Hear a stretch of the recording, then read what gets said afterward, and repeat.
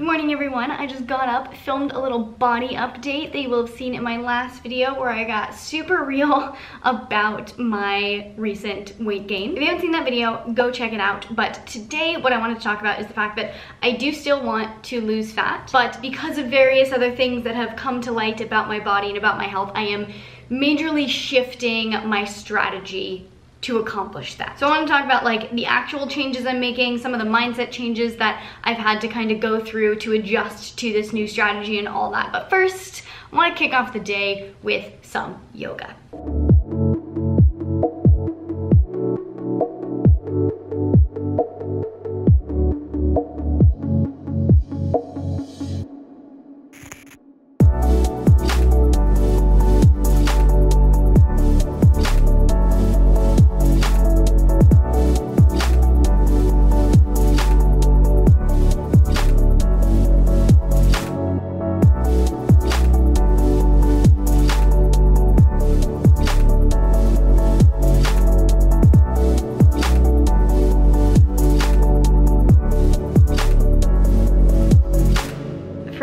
Who's gonna ask, that video was 20-minute morning yoga flow, yoga with Tim. Very good, approve. I told you guys this already like 2 weeks ago, but I have just been really enjoying yoga lately, which is just so crazy to me because for the longest time it was one of my least favorite forms of exercise. But the more I do it, the better it feels and the better I get at it, and it's kind of fun. But now that my morning exercise is out of the way, it is breakfast time, and I am very sad because I am out of like 3 or 4 of the ingredients that I need to make my smoothie bowl. I have the steamed and then frozen veggies ready to go, but I can't make my smoothie bowl, and it's like deathly hot today, so I'm very sad about it. I really need to just like restock on all of the things that I need. But all hope is not lost. I do have another breakfast that I've been liking lately, just not as obsessed with as the smoothie bowl. So I think I have all the ingredients I need for that. So let's go make some breakfast. Oh, that's attractive. Yes.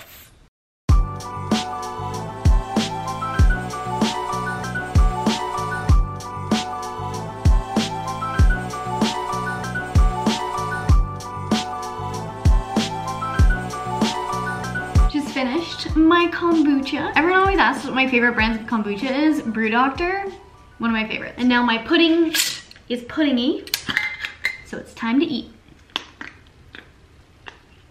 While I am sad about not having my smoothie bowl, this does always still make me very happy. But speaking of my smoothie bowl, I do need to restock on my smoothie bowl ingredients so that I can indulge and have the deliciousness every single day of my life. So I figured while I eat my breakfast, I'm gonna take you guys online grocery shopping with me for a socially distant grocery shopping experience. Whenever I restock on my pantry staples, I get it from Thrive Market, an online marketplace with the highest quality, healthy, and sustainable products. They have thousands of wholesome food, home, and beauty products, and everything is super duper discounted compared to regular retail prices in stores. Members save an average of $32 per order, which, given the fact that a membership is $5 a month if you do the year-long option and $10 a month if you just do month to month, you're saving money. Like so much money, even if you buy the membership, if you order like once a month, which I do. So let's do some shopping. For those of you who don't know, Thrive Market also does daily gifts. So today's gift is 4 free protein bars, which is super awesome. If you're already a member, they do like daily stuff. So make sure you're checking your emails and taking advantage of that because they give some pretty cool stuff away. Oh my God, my computer fan is horrendously loud right now. I apologize, I don't know what's happening. I think my computer is very upset that it's so hot outside. You can even see over here that I have saved over $1,000 so far. My projected annual savings is about $600. This is why I always make sure to stock up with my pantry staples on Thrive before I go to Whole Foods, so that Whole Foods doesn't take all my money. All right, so I need cacao powder. I'm gonna get the Thrive Market brand because usually the Thrive Market branded stuff is a lot cheaper because they're obviously cutting out the middleman. And then I also need some coconut milk for my smoothie bowl. I'm literally so happy that Thrive Market has this. It's so hard to find coconut milk without gums added to it. And this is like one of the 2 brands that is like a clean coconut milk. and it's so hard to find in stores. Like, I have never seen it in a store. I also need some cashew butter. I recently stocked up on almond butter, but it's honestly just not the same. If you have not had cashew butter before, what are you doing with your life? My favorite one is the Artisanal Organics. It literally tastes like there's sugar in it, but there's no sugar in it. Like, it's just so good. And I saw it at Whole Foods the other day and almost grabbed it, but it was like 20 bucks. And I was like, no. So we're getting it now for $13.50. I also really want some ketchup. Do I want ketchup? Oh my God, Thrive Market ketchup is on sale. Getting one of those. It's like a sale on a sale. It's already all discounted. Now I'm just thinking about sauces. I need some barbecue sauce. Gonna go with the Primal Kitchen one. Primal Kitchen is such a great brand. If you're looking for like clean, good for you sauces, highly recommend. I got an email from Thrive Market this morning saying some of my favorites were on sale, including paleo puffs. Y'all know how I feel about paleo puffs. Oh my God, I wanna buy them all, but I shouldn't. Let's get a bag of no cheese cheesiness, my favorite flavor. I know what I need. More of the cinnamon coconut wraps. For sure. That was what I needed. I always scroll through my old purchases to see what I'm forgetting. Bone broth. I'm out of bone broth. Let's get some Kettle on Fire bone broth. I've been making a lot more rice and quinoa lately, and I love just cooking that in bone broth. We made it to free shipping. Orders over $49 on Thrive Market. Ship for free. Oh, and I have some surprise Thrive cash. This is a good day. Sometimes products, when you buy them, you get like Thrive cash, which goes towards your next purchase. I guess I have $6 of Thrive cash, so very exciting. Saved a total of $30 on all of this stuff. All right, don't mind me, I'm just gonna check out real quick so you can't see my credit card number and home address. Also, last thing that I think is super worth mentioning, they have over 70 different like diet and value filters that you can filter the foods and products through, and they recently added BIPOC owned, so if you want to support BIPOC owned businesses, you can very easily do so. So if you want to save on your pantry staples, your favorite home cleaning products, clean beauty products, etc., go to thrivemarket.com/fitandnerdy. You can pick a membership level that suits your lifestyle, whether it be 1 month or a 12-month membership, and when you pick a membership, you can get yourself a free gift valued at up to $22. I have a 12-month membership because it comes out to $5 a month, and I save so much more than that when I order through Thrive Market. But if you're not sure, want to give it a try, you can just sign up for a 1-month membership, and it's totally risk-free. Like, you can get your money back if you hate it. Literally so excited for my cacao powder and coconut milk to get here so that I can make another smoothie bowl.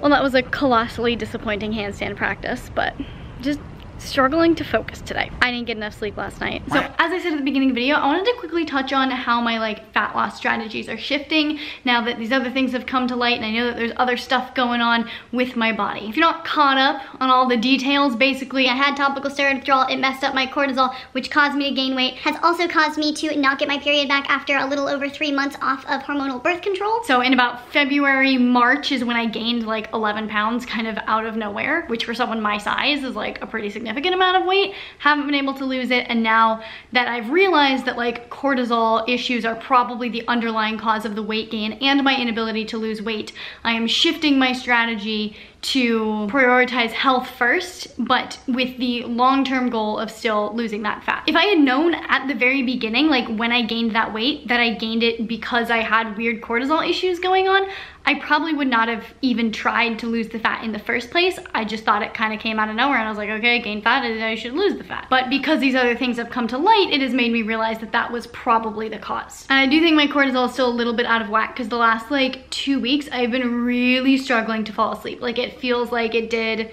not nearly as bad, but like when I went through topical steroid withdrawal, I could not fall asleep. And this is like, it's a similar feeling. So my new fat loss strategy is to prioritize health before even thinking about fat loss, now that I know that I have some health issues to work on. I say this all the time, but it's so important that if you focus on health, the aesthetics will follow. If you just try to pursue aesthetics and disregard your health, especially if you have underlying health issues, you could completely ruin your health in the process, and then you will lose your aesthetic progress too, and you'll have nothing. So there's one thing I want you to take away from this video, is that if you have underlying health issues, do what you can to treat those first before trying to actively lose fat, because it'll make fat loss so much easier and so much more sustainable. Your body's gonna cooperate with you so much more if it's happy. So that said, the main thing that I'm going to be prioritizing now is balancing my cortisol and getting my period back. I've been looking into some various ways to get some lab work done to see where I actually need help the most so that I can create like an actual plan of attack for balancing my hormones, because if I don't know what's wrong, then I'm kind of just like shooting in the dark. I found a company called Let's Get Checked that would be a lot cheaper than me trying to go through my doctor, so I might be doing that, but I'll update you guys when I actually like do the tests. But basically, I'm gonna try to get some testing done to get a baseline. And then from there, I will implement strategies to fix whatever the results reveal is specifically wrong. And yes, I will make an entire video about that when I actually have like my step-by-step process. But the bigger thing that is at the root cause of everything is the cortisol dysregulation. So I am trying so hard to get my sleep back on track. Actually went to bed half an hour earlier last night. I'm very proud of myself. Even though it did take me quite a while to fall asleep and then I randomly woke up an hour and a half early, I tried. Also doing what I can to just decrease my stress in general, outsource more work, try to do a little bit more meditation, a little bit more like mindfulness practice, reminding myself to breathe regularly throughout the day and not just get like caught up in a little stress ball. And then food-wise, I am absolutely not actively eating in a deficit. I am 100% eating intuitively right now. I just want to completely rely on my body and have it tell me what it needs. And if that means eating more, I'm gonna eat more. If that means that I'm gonna end up gaining more weight, I'm gonna end up gaining more weight. If that means eating a little bit less, then I'm gonna eat a little bit less. I'm not tracking, so honestly, I don't even know how much I'm eating right now. I asked you guys on Instagram if you had any questions about like how I'm shifting my focus, so I figured I would just go through some of those. One person said, I'm healing from severe health issues and dealing with amenorrhea too. Hormones and happiness first. Yes. Good, love it. I mean, I'm sorry that you're also dealing with this, but good mindset. This is a good question. Basically, how long would this process last? How long do I expect to be doing this? I have literally no idea. What I'm gonna take as a sign to start potentially thinking about losing fat again is once I get my period back, and then I'm not gonna actively do anything about it until I know that I have a regular menstrual cycle. If it takes me a year to get my period back, then we're gonna spend a year trying to get our period back. Post-pill amenorrhea does not really have a consistent timeline for people, so I really have no idea. I'm just gonna do as much as I can and hope for the best. Relevant, this person says, just sharing that I'm 2.5 years post-pill and still working on getting my period back, so it could take that long. Biggest game changer going from a weight loss mindset to a health/balanced mindset. First of all, I just want to say that I personally don't think a weight loss mindset is inherently not a balanced mindset. I think you can have a very balanced mindset and still be actively trying to lose weight. I mean, I've always prioritized my health first, and the only reason I shifted my focus toward aesthetics was because I believed that my health was in the optimal place. Like, I didn't think I had any more health work to do, so I was like, great, now I can think about aesthetics, which I haven't done in like 2 years. How to know when it's time to switch methods? I thought it was best to give it time to work. Well, I did give it time to work. I gave it about 4 months to work and my weight did not change. Well, it yo-yoed back and forth, but on average, it did not change. So yeah, I would give it about 3 months to really be seeing, like, depending on what you're trying to accomplish. If you're not seeing any results in 3 months, you're probably doing something wrong and should reevaluate. Ah, good one. Do you have any tips for wearing tight/revealing clothing when your body composition is not at its peak? I have personally found that I have been more comfortable, more confident, more happy wearing clothes that fit me really well, rather than trying to like squeeze into my clothes that are not fitting as well. When I put on something that used to fit me really great and was super flattering and I can't even put it on anymore, that just makes me kind of feel like shit. If you're struggling to prioritize health and you're just like obsessed with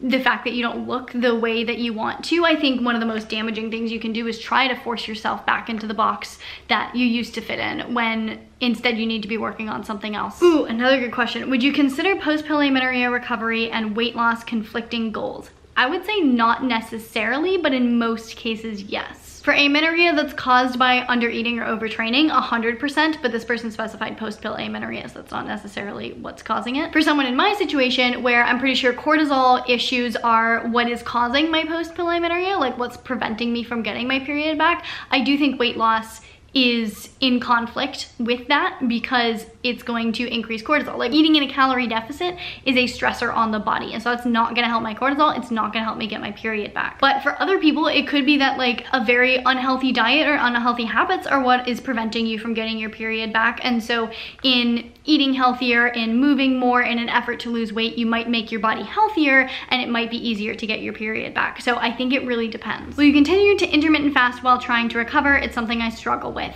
No. So I have been actively trying to make sure I have a snack in the morning, at least within like an hour of waking up. So this morning I didn't have a snack, but I ate breakfast within like an hour and a half of waking up, so that's fine. But yeah, considering the vast amount of anecdote from women whose menstrual cycles have been messed up by intermittent fasting, I am erring on the safe side and not making that a part of my lifestyle right now. All right, those are the best questions. Thank you to those of you who submitted questions. I hope that answered your questions. If you have more questions, let me know down in the comments below. I will, as always, be bringing you along this journey with me where the current trajectory is health, fat loss, if that makes sense. So just sitting here at my computer debating what food I should order for dinner, because I have basically no food at home right now because I'm about to go visit some family and I don't want to have like a bunch of fresh produce lying around. So I ate it all. So now I have no food. So now I need to get food. This is a very long-winded way of saying I just remembered Chipotle exists and I am so getting a burrito bowl tonight. Success, I got my Chipotle. I got a salad with white rice, black beans, chicken, corn, salsa, guacamole, and cheese. I am very, very hungry. I definitely briefly thought about getting pizza. I've been like briefly thinking about getting pizza for the last 2 weeks, but every time I think about it, I think about how I'm gonna feel afterwards and I know I'm just not gonna feel optimal. And so I just haven't gotten it. And I don't feel restricted or anything in any way by purely listening to my body and knowing the fact that I'm not gonna feel optimal for having it and then choosing not to have it. But I did get another brownie. Oh wow, the ingredients in these are actually really good. I didn't even notice that. So I'm definitely gonna be eating this after I finish my Chipotle. But while I eat this, I'm gonna go see if I can convince my roommate to stop watching sports and watch TV or a movie with me. This is poor timing on my part to go get a drink that I would need to show you in my what I eat in a day because I can't really talk because my face is freezing solid. Freezing? Drying solid. But I just made my classic ginger lemon bubbly mix. Cup of half thumb of ginger, chopped up, steeped in boiling water for, I don't know, it was probably 45 minutes, plus 1 lemon LaCroix and ice. Literally one of the most refreshing things on the planet, and it is hot. So I need one. Just took the mask off so my face is like a wee bit red, but it's very, very smooth and I love it. Not gonna lie, I'm a little bit hungry right now, but I'm trying to go to bed in like 30 minutes. So I don't think it's the best idea to eat something. And it's because I did not eat as much as I normally do today. I just wasn't really hungry throughout the day. And that's just kind of what happens when you eat intuitively sometimes. So it's fine. I would much rather go to sleep in like half an hour and get a nice deep restorative sleep than satisfy the small amount of hunger that I have. Yeah, sleep sounds nice. So I think I'm gonna brush my teeth, get ready for bed, end the video here. If you liked the video, please do go to big thumbs up because it really does support me and my channel. I really genuinely appreciate it. Please share this video with your friends, your family, and your neighbors. If you want to see more content from me all about health and fitness, you can check it out over here. To see future videos, make sure you hit that subscribe button, hit the little notification bell so you get notified when I post a video, and I will see you very soon. Bye.